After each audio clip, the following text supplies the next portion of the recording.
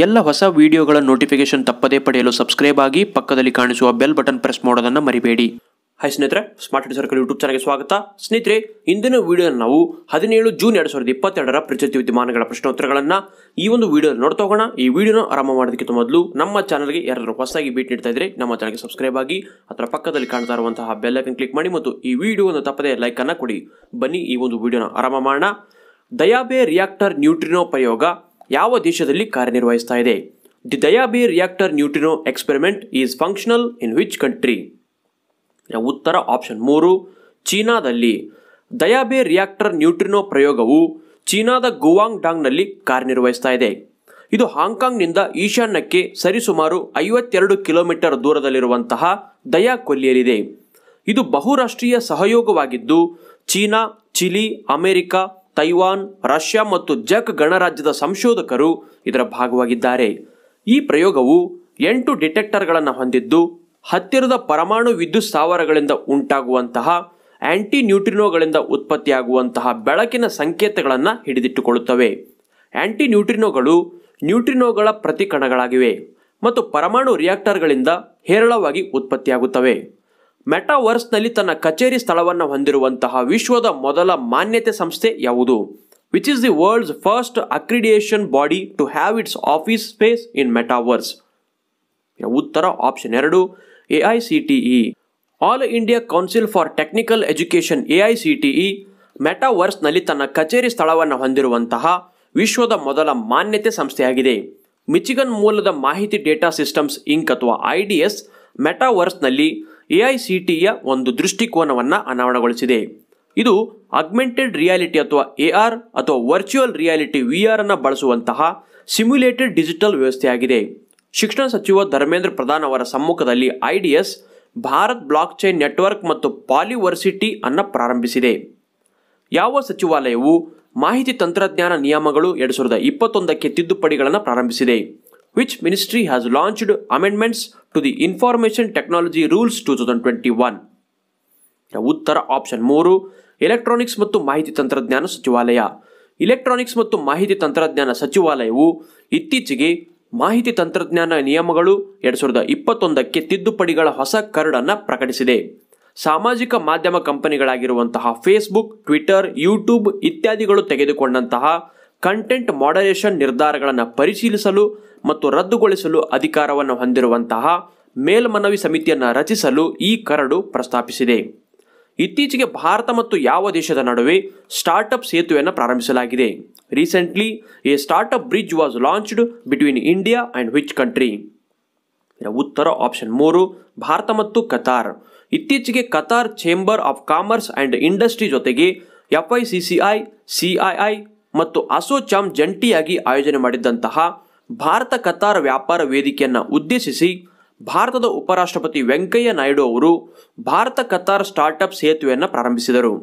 ಇದು ಉಭಯ ದೇಶಗಳ ಸ್ಟಾರ್ಟ್ಅಪ್ ಪರಿಸರ ವ್ಯವಸ್ಥೆಗಳನ್ನು ಕೈಜೋಡಿಸಲು ಮತ್ತು ವ್ಯಾಪಾರ ಕ್ಷೇತ್ರಗಳನ್ನು ಪರಸ್ಪರ ಹೆಚ್ಚಿಸಲು ಜಂಟಿ ಇನಿಷಿಯೇಟಿವ್ ಅಥವಾ ಉಪಕ್ರಮವಾಗಿದೆ.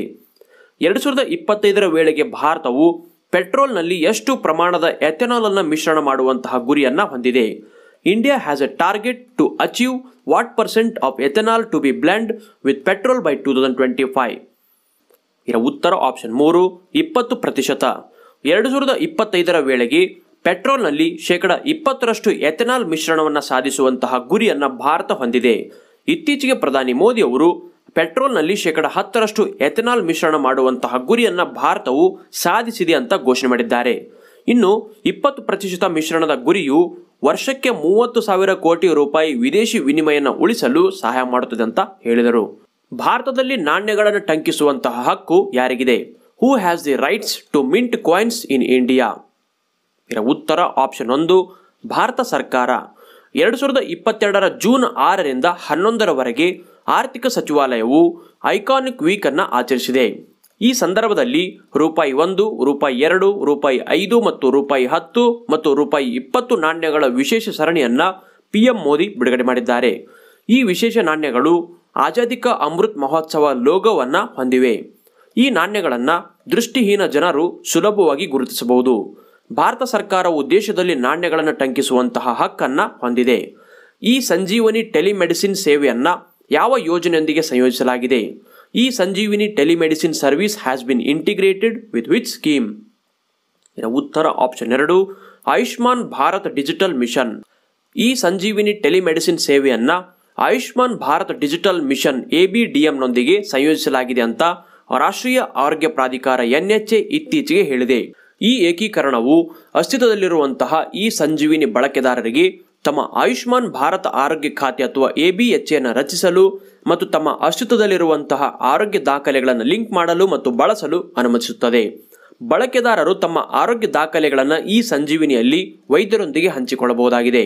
ಇದು ಸರ್ಕಾರದ ಯೋಜನೆಯಾಗಿದ್ದು ದೇಶದ ನಾಗರಿಕರಿಗೆ ಆನ್ಲೈನ್ OPD ವೈದ್ಯರ ಸಮಾಲೋಚನೆಗಳನ್ನು ನೀಡುತ್ತದೆ. ನವೆಂಬರ್ 2019ರಲ್ಲಿ ಈ ಯೋಜನೆಯನ್ನು ಪ್ರಾರಂಭಿಸಲಾಗಿದೆ. ಆರೋಗ್ಯ ಮತ್ತು ಕುಟುಂಬ ಕಲ್ಯಾಣ ಸಚಿವಾಲಯವು ಇದನ್ನು ನಡೆಸುತ್ತದೆ. ಇದನ್ನು ರಾಷ್ಟ್ರೀಯ ಟೆಲಿಕನ್ಸಲ್ಟೇಷನ್ ಸೇವೆ ಎಂದು ಕೂಡ ಕರೆಯಲಾಗುತ್ತದೆ. ಇದು ರೋಗಿಗಳಿಗೆ ಅವರ ಮನೆಗಳಲ್ಲಿ ಆರೋಗ್ಯ ಸೇವೆಗಳನ್ನು ಒದಗಿಸುವ ಉದ್ದೇಶದಿಂದ ಇದನ್ನು ಪ್ರಾರಂಭಿಸಲಾಗಿದೆ. ಇದು ಕೇಂದ್ರ ಸರ್ಕಾರದ ಯೋಜನೆಯಾಗಿದೆ. ಫೇರ್ ರಿಪೇರ್ ಆಕ್ಟ್ ಯಾವ ದೇಶಕ್ಕೆ ಸಂಬಂಧಿಸಿದೆ? Fair repair act is associated with which country? ಇದರ ಉತ್ತರ ಆಪ್ಷನ್ 3 ಅಮೆರಿಕ. ಅಮೆರಿಕದ ನ್ಯೂಯಾರ್ಕ್ ರಾಜ್ಯದ ಶಾಸಕಾಂಗವು ಇತ್ತೀಚೆಗೆ ಫೇರ್ ರಿಪೇರ್ ಆಕ್ಟ್ ಅನ್ನು ಅಂಗೀಕರಿಸಿದೆ. ಇದು ಡಿಜಿಟಲ್ ಎಲೆಕ್ಟ್ರಾನಿಕ್ಸ್ ತಯಾರಕರಿಗೆ ಉಪಕರಣಗಳ ಭಾಗಗಳು ಮತ್ತು ಸಾಫ್ಟ್ವೇರ್ ಕುರಿತು ಇರುವಂತಹ ಮಾಹಿತಿಯನ್ನು ಗ್ರಾಹಕರಿಗೆ ಮತ್ತು ಸ್ವತಂತ್ರ ದುರಸ್ತಿ ಅಂಗಡಿಗಳಿಗೆ ಲಭ್ಯವಾಗುವಂತೆ ಮಾಡಲಿದೆ. ಇದರಿಂದ ಸ್ವತಂತ್ರ ದುರಸ್ತಿ ಅಂಗಡಿಗಳು ಅಂತಿಮವಾಗಿ ತಯಾರಕರೊಂದಿಗೆ ಸ್ಪರ್ಧಿಸಲು ಸಾಧ್ಯವಾಗುತ್ತದೆ. ಸಂರಕ್ಷಿತ ಅರಣ್ಯ ವನ್ಯಜೀವಿ ಅಭಯಾರಣ್ಯಕ್ಕಾಗಿ ಕನಿಷ್ಠ ಎಷ್ಟು ಕಿಲೋಮೀಟರ್ಗಳ ಕಡ್ಡಾಯ ಪರಿಸರ ಸೂಕ್ಷ್ಮ ವಲಯ ಅಥವಾ ESZ ಅನ್ನು ಸುಪ್ರೀಂ ಕೋರ್ಟ್ ನಿರ್ದೇಶಿಸಿದೆ. Supreme court has directed A mandatory eco-sensitive zone ESZ of A minimum of how many kilometres for protected forest and wild life sanctuary? ಉತ್ತರ ಆಪ್ಷನ್ 1 ಕಿಲೋಮೀಟರ್.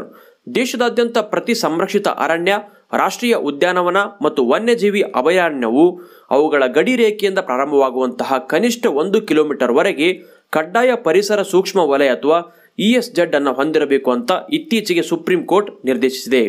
ಜೊತೆಗೆ ESZ ವಲಯದಲ್ಲಿ ಯಾವುದೇ ನಿರ್ಮಾಣ ಹಾಗೂ ಗಣಿಗಾರಿಕೆಯನ್ನು ಅನುಮತಿಸಲಾಗುವುದಿಲ್ಲ ಅಂತ ಸುಪ್ರೀಂ ಕೋರ್ಟ್ ಹೇಳಿದೆ. ಪರಿಸರ ಸೂಕ್ಷ್ಮ ವಲಯ ಅಥವಾ ESZ ಇದು ರಾಷ್ಟ್ರೀಯ ಉದ್ಯಾನವನಗಳು ಮತ್ತು ವನ್ಯಜೀವಿ ಅಭಯಾರಣ್ಯಗಳ ಸುತ್ತ 10 ಕಿಲೋಮೀಟರ್ ಒಳಗಡೆ ಇರುವಂತಹ ಸಂರಕ್ಷಿತ ಪ್ರದೇಶವಾಗಿದೆ. 2022ರಲ್ಲಿ ನಡೆದಂತಹ ಭಾರತದ ಮುಖ್ಯ ಕಾರ್ಯದರ್ಶಿಗಳ ಮೊದಲ ರಾಷ್ಟ್ರೀಯ ಸಮ್ಮೇಳನದ ಸ್ಥಳ ಯಾವುದು? Which was the venue of India's first national conference of chief secretaries ಇನ್ 2022?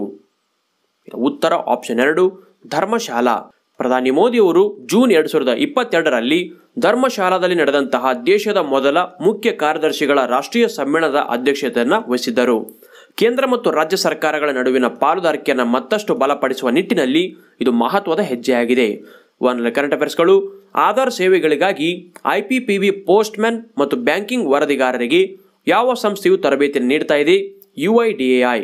ಫರಿಷ್ಠೆ ದಿಲ್ಲಿಕೆ ಯೋಜನೆಯ ಉದ್ದೇಶ ಏನು? ರಸ್ತೆ ಅಪಘಾತಗಳಿಂದ ಜನರನ್ನು ರಕ್ಷಿಸಲು ಸಾರ್ವಜನಿಕರನ್ನು ಉತ್ತೇಜಿಸುವುದಾಗಿದೆ.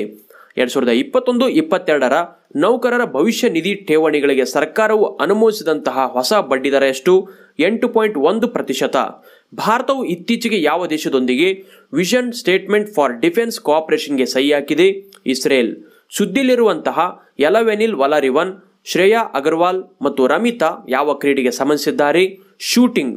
ISSF ವಿಶ್ವಕಪ್ 2022ರಲ್ಲಿ ಚಿನ್ನದ ಪದಕವನ್ನು ಇವರು ಗೆದ್ದಿದ್ದಾರೆ. ಲಿಬ್ರೆವಿಲ್ಲೆ ಯಾವ ದೇಶದ ರಾಜಧಾನಿಯಾಗಿದೆ?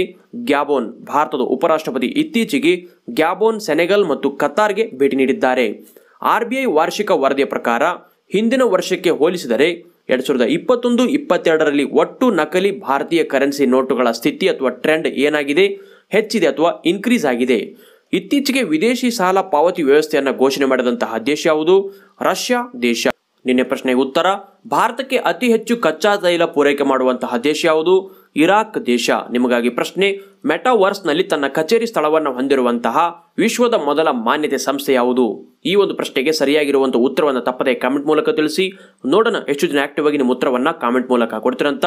ಆಮೇಲೆ ಸ್ಮಾರ್ಟ್ ಹೆಡ್ ಸರ್ಕಲ್ನ ಮ್ಯಾಗ್ಜಿನ್ಗಳನ್ನು ಅಂಚೆ ಮೂಲಕ ಪಡಿಬೇಕಂದ್ರೆ ಈ ಒಂದು ವಿಡಿಯೋದಲ್ಲಿ ಕವರ್ ಆಗಿರುವಂತಹ ಪ್ರಶ್ನೋತ್ತರಗಳನ್ನು ಮ್ಯಾಗ್ಜಿನಲ್ಲಿ ಕೊಡಲಾಗಿರುತ್ತೆ. ಈ ಒಂದು ಮ್ಯಾಗ್ಜಿನ್ಗಳನ್ನು ಪುಸ್ತಕ ರೂಪದಲ್ಲಿ ನೀವು ಓದಬೇಕು.